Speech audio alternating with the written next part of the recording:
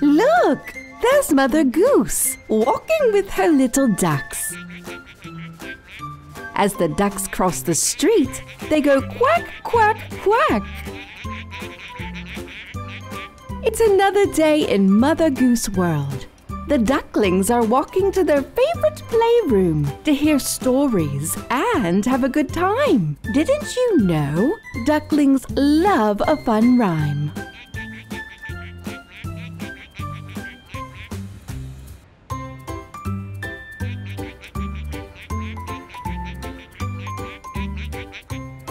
Gather around, ducklings, gather around. It's story time. Are you ready to have fun? Story time? Oh, I can't wait, Mother Goose. And I want to let loose. You all are so cute and so clever. Here comes the first story, little ones. Let's all listen together.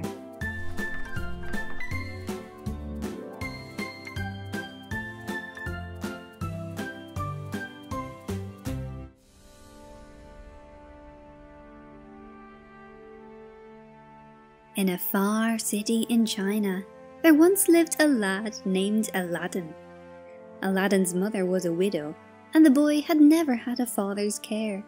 He did as he pleased and played in the streets all day, and was so idle that he was of no use to anyone.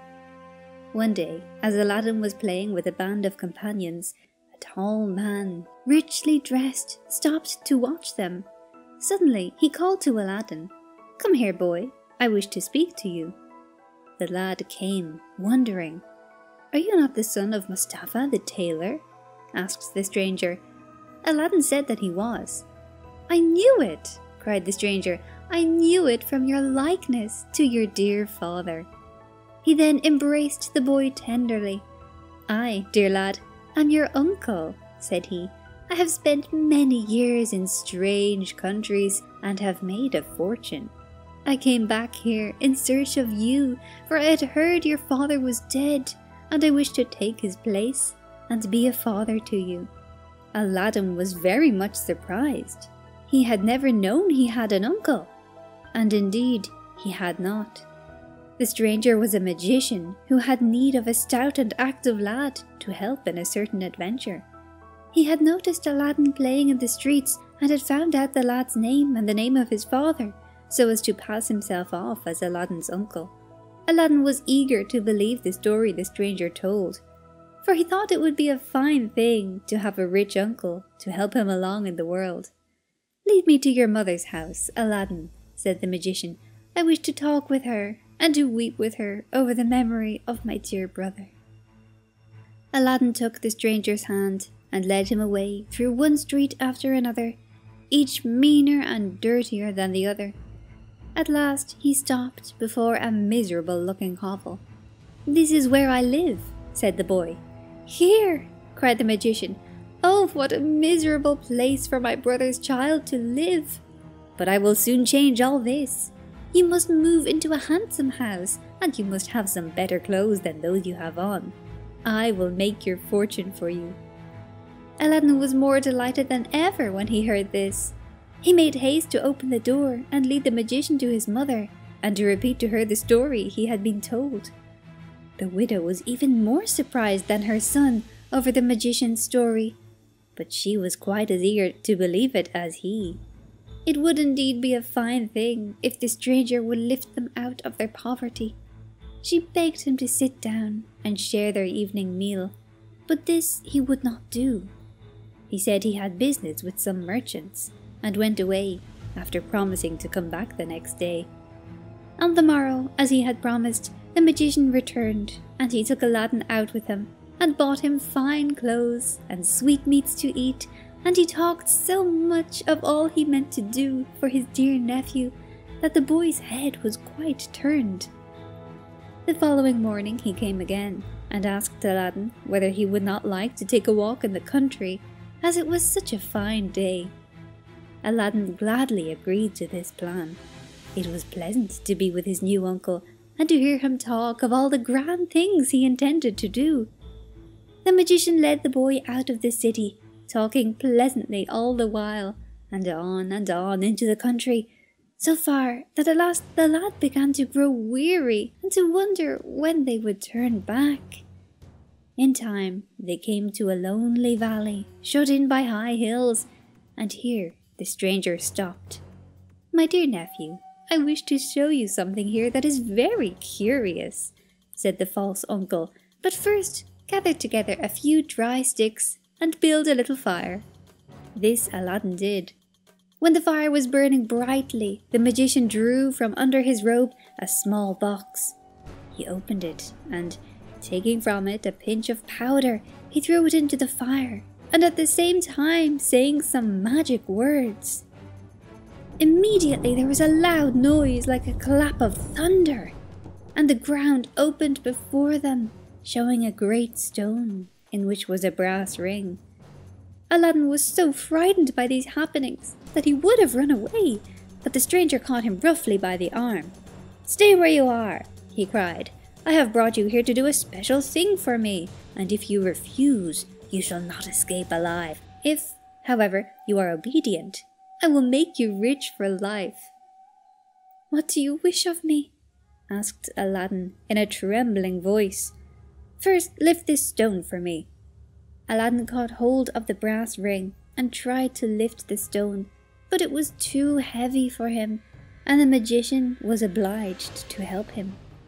Together they dragged away the stone and showed an opening and a flight of stairs leading down into the earth. "Now," said the pretended uncle, "you must go down these steps, and they will bring you to a palace divided into 3 halls.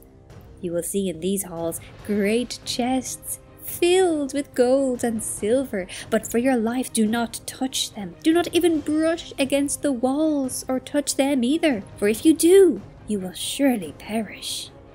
Go straight through the halls, and you will come to a garden. It is full of fruit trees, and if you should wish to gather some of the fruit, you may safely do so. No harm will come to you from doing so. At the farthest side of the garden is a wall. In this wall is a niche. In this niche is a small bronze lamp. Take it, and empty out the oil, and bring it to me." Aladdin had no wish to descend the stairs into the earth, but the stranger frightened him, and he dared not refuse. He started down, but the magician called him back. "Here, take this," he said, and slipping a ring from his finger, he placed it on Aladdin's hand. "It will protect you from any dangers you may meet with." Aladdin now went on down the stairs, and at the foot of them he found the palace halls the stranger had told him of. Everywhere he saw chests of silver and gold, but he was careful to touch none of them. He walked on very warily and out into the garden. He found the lamp without any trouble, emptied out the oil, and thrust it into the sash that was twisted about his waist. All about him were fruit trees, loaded with the most beautiful fruits he had ever seen. They were of all colours and shone as though polished. Aladdin picked some of them, but instead of being juicy and delicious as he had expected, they were so hard he could neither bite nor break them.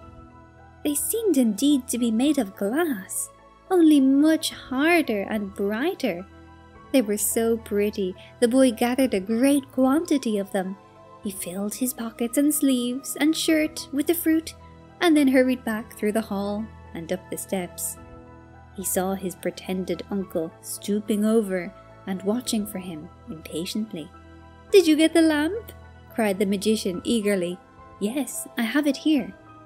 The magician's eyes sparkled with triumph. He reached down his hand. "Give it to me, quick, quick!" he cried. "In a moment," said Aladdin, "but my hands are full of fruit and it is in my waistband.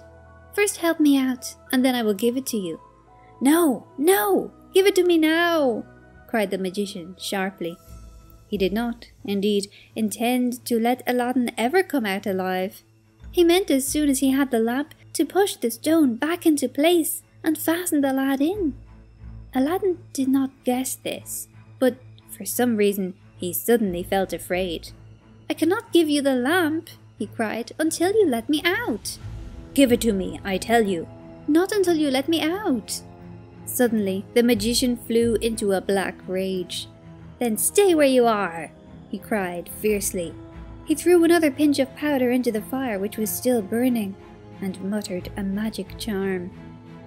At once the stone rose and dropped back into its place, and Aladdin found himself shut in darkness. Filled with terror, he beat upon the stone and called to the magician to let him out. But there was no answer. He put his shoulders under the stone and tried to lift it, but it would not stir. Aladdin sat down and wept bitter tears. He felt he was a prisoner forever. Suddenly he remembered the garden. Perhaps he could find some way out through it. He made his way slowly down the steps, feeling his way through the darkness. And as he did this, he happened to rub the magician's ring against the wall. At once a horrible genie appeared before him, as black as pitch, but with eyes that shone like a red fire, and lightened up the darkness. "What wouldst thou have?" asked this terrible being. "I and the other slaves of the ring upon thy finger stand ready to serve thee." Aladdin was astonished beyond measure, but he made shift to say, "If you are able, take me away from here and back to my mother's house."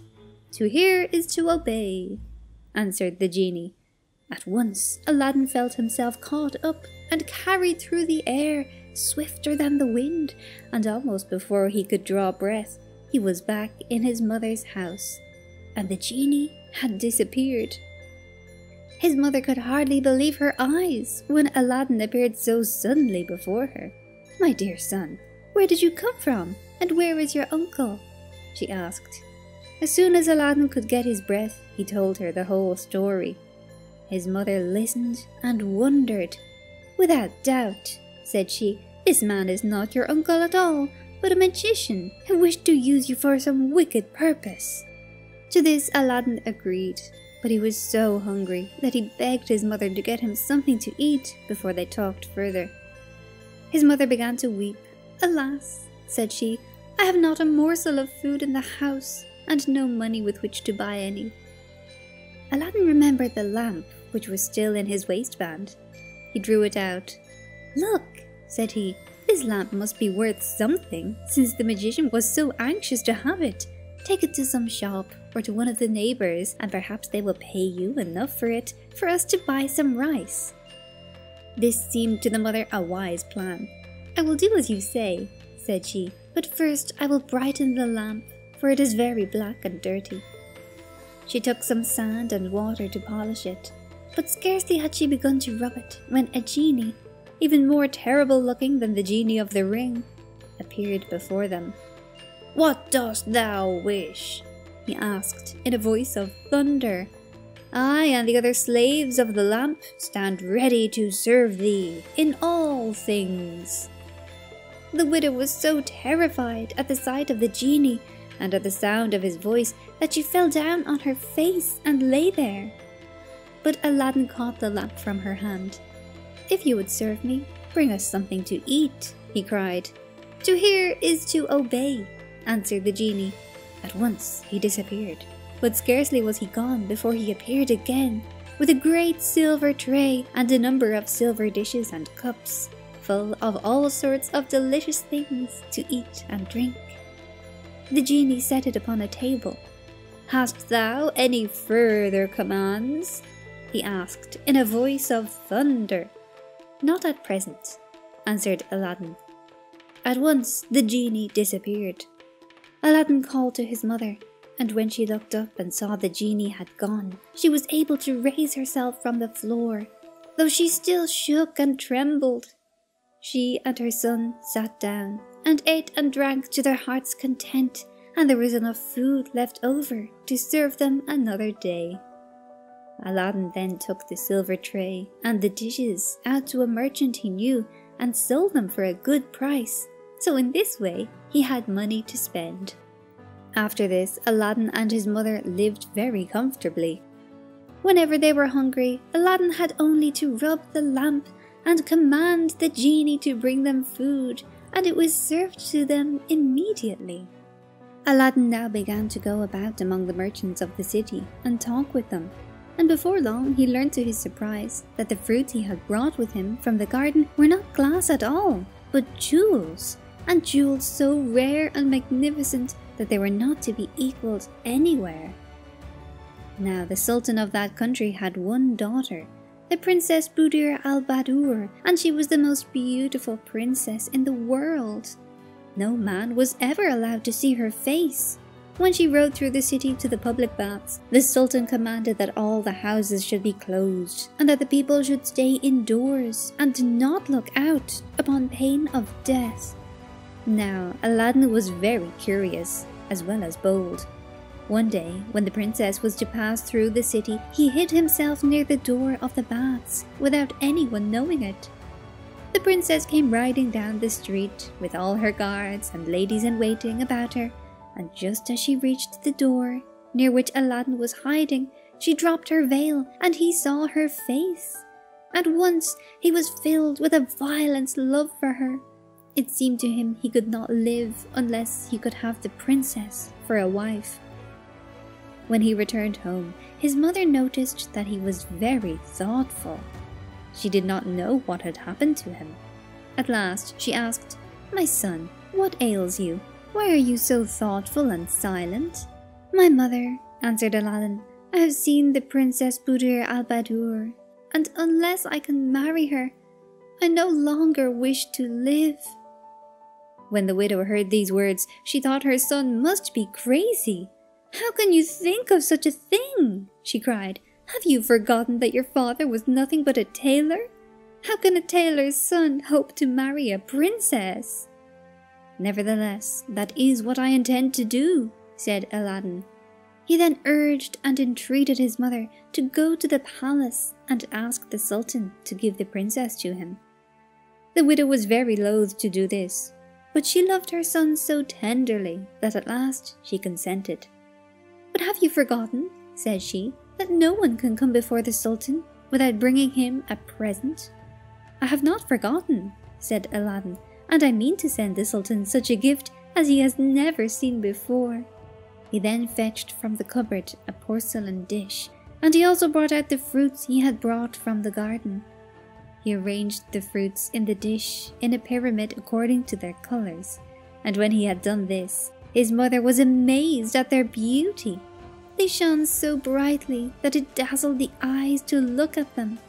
"Now I will tell you," said Aladdin, "that these fruits are jewels so rare and magnificent that not the greatest ruler on earth has any that can equal them." The widow was amazed when she heard this. She could hardly believe it, and it was with fear and trembling that she set out at length for the Sultan's palace. She carried the dish of jewels with her, covered over with a fine napkin. When she reached the palace, she went into the audience chamber with the rest of the crowd who had come to bring their cases before the Sultan. She sat down near the wall and stayed there all day, but she found no chance to speak to the Sultan or to offer her gift. And so it was day after day. Every morning she came to the audience chamber with the jewels, and every evening she returned home without having spoken to him. But it so chanced the Sultan noticed how she came day after day with the covered dish in her hands, and he grew curious as to who she was and what she wanted. At last he spoke to his Grand Vizier about her and commanded that she should be brought before him. This was done, but the poor woman was so frightened by the honour done that she stood there trembling and unable to say a word. The Sultan saw her terror and spoke to her gently. "My good woman," said he, "do not be afraid. Tell me why you have come here day after day. Is there something you wish to ask of me?" "There is indeed something that I wish to ask, and yet I dare not," said the widow. The Sultan, however, encouraged her. "Speak," said he, "do not be afraid. Tell me what you wish." "My son," said the widow, "wishes to marry the Princess Buddir al-Badur, and I have come here to ask you to give her to him as a wife. And my son also sends this small present, which he begs you to accept." When this widow, so poor and meanly dressed, said that her son wished to marry the princess, the Sultan could hardly keep from laughing. But when she uncovered the dish of jewels, he was amazed. He took one up after another and examined it with admiration. He turned to the vizier, who stood beside him. "Never in all my life before," said he, "have I seen such beautiful jewels. Truly, a man who can send me such a gift as this is worthy to have a princess for a wife. Do you not agree with me?" When the Grand Vizier heard this, he was troubled. He had indeed hoped that his own son might marry the princess. Now he said, "Your Majesty, these jewels are indeed very wonderful, but we know nothing of the man who sent them. He may be only some beggarly rogue who has stolen them." "That is true," said the Sultan. He thought for a moment, still turning the jewels with his fingers. Then he said to the woman, "I am indeed very much pleased with the gift your son has sent me. Go back and tell him I am inclined to give him the princess for a wife, but first he must send me 40 basins of massy gold filled with the same sort of jewels as these. If he can do this, I will gladly have him for a son-in-law." The widow returned home and told her son what the Sultan had said. Aladdin was overjoyed when he heard the message. He now felt sure that before long he would be married to the princess. He took the lamp and rubbed it, and at once the genie appeared. "What dost thou wish?" asked the genie. "I and the other slaves of the lamp are ready to serve thee in all things."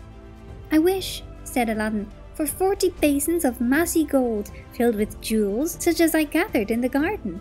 I also wish for 40 black slaves, magnificently dressed, to carry the basins, and 40 white slaves, also magnificently dressed and mounted on fine horses, to ride before them and behind." "To hear is to obey," answered the genie.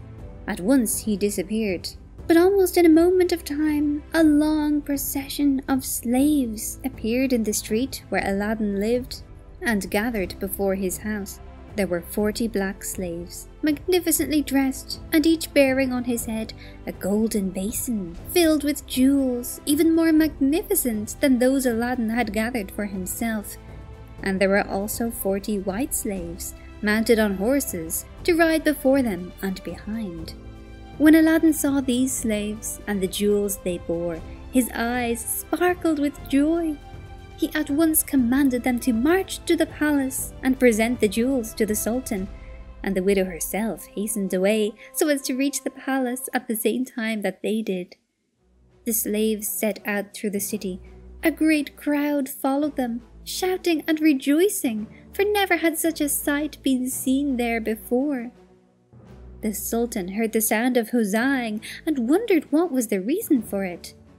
But when the slaves entered the palace bearing their basins of jewels, he himself was filled with wonder and admiration. He turned to his vizier. "Surely," said he, "anyone who can send me such a gift as this is worthy of the Princess Buddir al-Badur." And though the vizier could hardly hide his envy, he was obliged to agree with his master. When Aladdin heard that the Sultan had consented to his marriage with the princess, he could hardly contain his joy. He at once rubbed the lamp, and when the genie appeared, he commanded him to bring him the most magnificent clothes, such as were suitable for a sultan's son to wear, and also a handsome horse for him to ride upon, and a troop of horsemen, handsomely dressed, to ride with him. All this the genie did, and after Aladdin had bathed in a scented bath and had dressed himself in his magnificent garments, he was so handsome and noble-looking that his old friends would not have known him. He rode away to the palace, and there the Sultan received him with the greatest respect and honour. He would have married Aladdin to his daughter at once, but this Aladdin did not wish. "Your Majesty," said he, "greatly as I long to see the Princess Buddir al-Badur, I wish first to provide a palace for us to live in when we are married.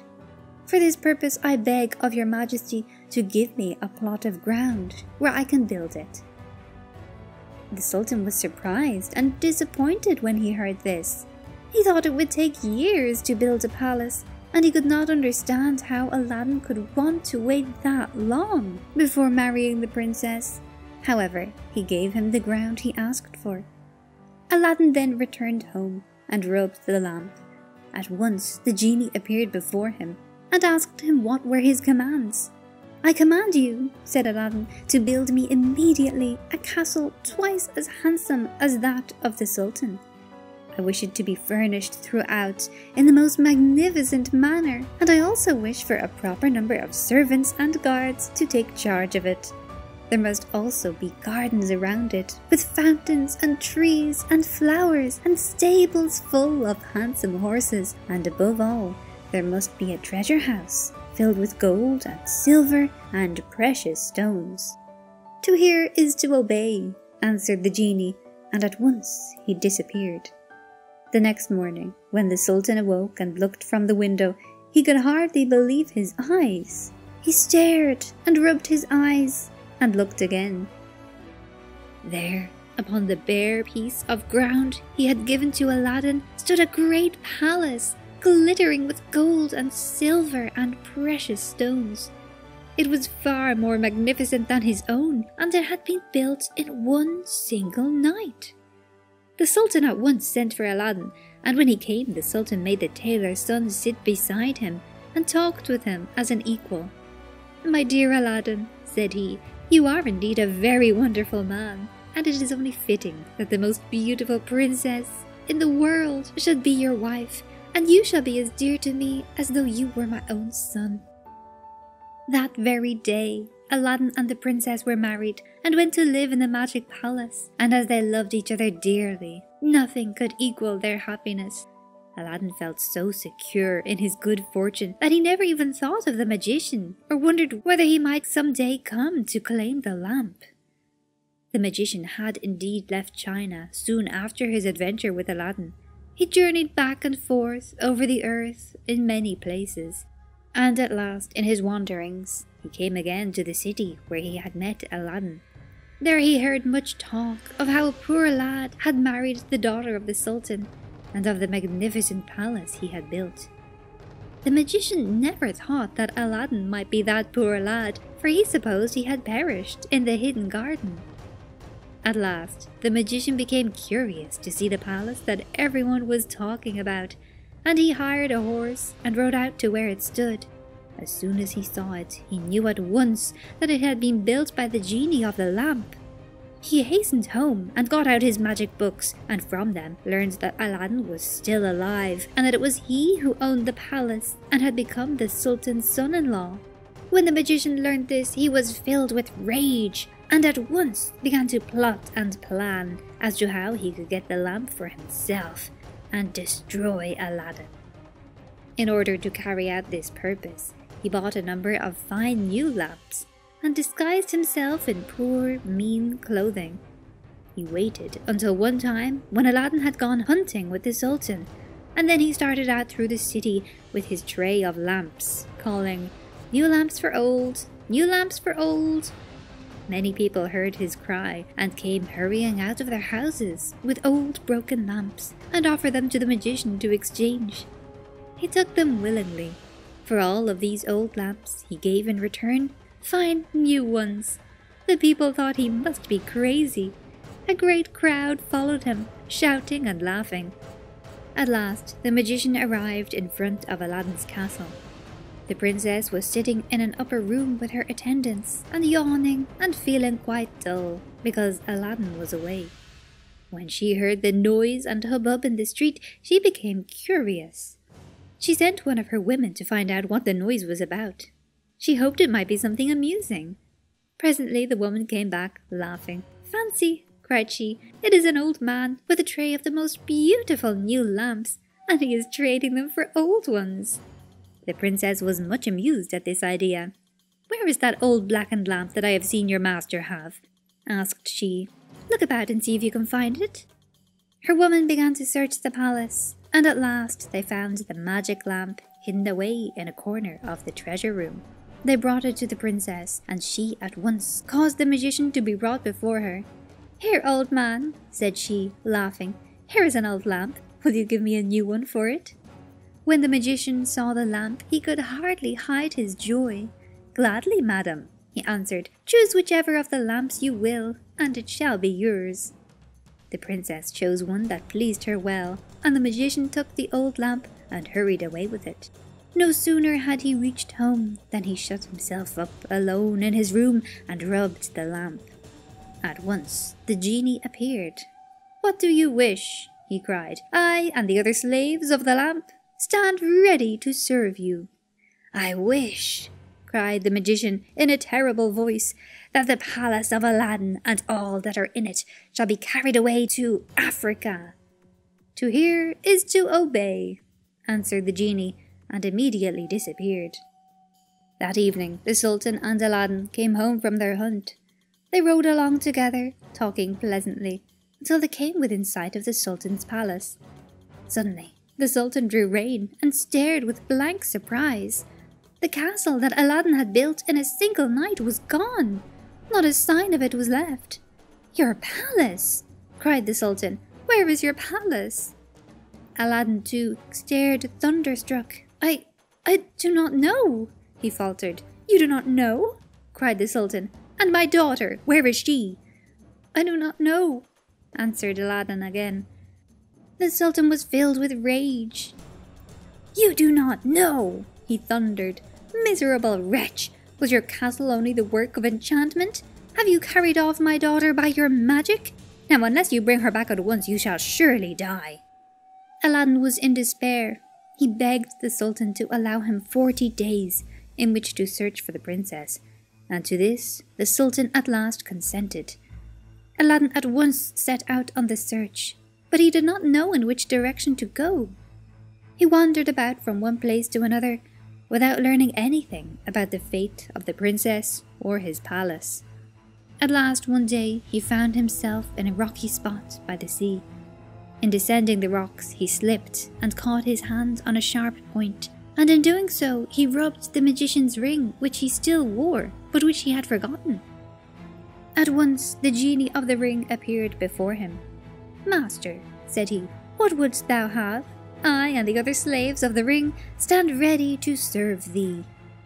Aladdin was overjoyed to find that the ring still kept its magic powers. "I wish," said he, "that you would bring back my palace and the princess, or else take me where they are." "I cannot bring them back," answered the slave of the ring, "for they have been carried away by the genie of the lamp, who is mightier than I. But I can take you where they are." The slave of the ring then caught up Aladdin, and in less time than it takes to tell, he had carried him to Africa and had set him down in the apartment of the palace where the princess was. When the princess saw Aladdin thus suddenly appear before her, she gave a cry of joy and threw herself into his arms. "The lamp!" cried Aladdin. "Where is the lamp?" For he wished to protect himself against the power of the magician. "Alas!" cried the princess, "I do not know where it is. Already I feared that all our misfortunes had come from my trading off that lamp to a beggar." She then told Aladdin the whole story of how one had come offering new lamps for old, and of how her women had hunted up the old blackened lamp, and she had given it away for a new one. Aladdin at once guessed that the beggar must have been the magician in disguise. "We will never be safe," said he, "until we have that lamp in our possession again. Does the magician ever come here?" "Oh yes," said the princess. "He comes here every day and wearies me with his pretty speeches. He wishes to marry me, but that I will never do." "Now listen," said Aladdin. "The next time the magician comes, greet him pleasantly. Talk to him for a while, and then offer him a glass of sherbet. In this sherbet you must first put a powder that I will give you. It is a sleeping powder. After the magician drinks it, he will fall into a deep sleep. You must then at once call me. Together we will search his clothing, for I feel sure he is afraid to leave the lamp anywhere, and carries it always about him. If we can once get hold of the lamp, all of our troubles are at an end." The princess promised to do exactly as Aladdin bade her, and then he gave her the powder and hid himself in a room nearby. Not long after this, the magician came, as usual, to sit and talk with the princess. She met him with smiling looks, and was so pleasant and friendly that the magician was delighted. He hoped the princess was beginning to love him, and that before long she would consent to be his wife. Presently, the princess took up a glass of sherbet, in which she had already dissolved the powder. "I thought you might be thirsty," said she, "and I prepared this sherbet for you. Will you not drink it?" The magician thanked her, and taking the goblet, he drank the sherbet at one draught. Almost at once his head dropped back on the cushions, and he sank in a deep sleep. The princess did not delay a moment in calling Aladdin. He came in haste, and together they searched the garments of the magician. It did not take them long to find the lamp, which was hidden in his vest. Aladdin rubbed it, and the genie of the lamp appeared before him. "What dost thou wish?" he cried. "I and all the other slaves of the lamp stand ready to obey thee." "First," said Aladdin, "I wish this magician carried away to the uttermost parts of the earth, and I wish him never to be allowed to come within 100 miles of the lamp again. Secondly, I wish my palace to be returned to the place from which it was taken." "To hear is to obey," answered the genie. He disappeared with the magician, and as the magician never was seen again, he probably never escaped from the ends of the earth. As for the palace, it and all that was in it were returned to the place where it first stood, and the sultan was so delighted to see his daughter again that he gladly forgave Aladdin. The tailor's son was raised to the greatest honors in the kingdom, and upon the sultan's death, he became sultan and lived happy forever after with his beautiful wife, Budir al-Badur. Wasn't it fun, little ducklings? Now it's time to go home. All right, let's get in a row. Can I lead, please? You're too little yet, my sweet baby. Maybe next time. Now, get behind Mother Goose and form a little duck line. Skip, skip, skip to my loo. As Mother Goose and her ducklings head home for the night, the sun begins to set in Mother Goose World. Oh, what a sight!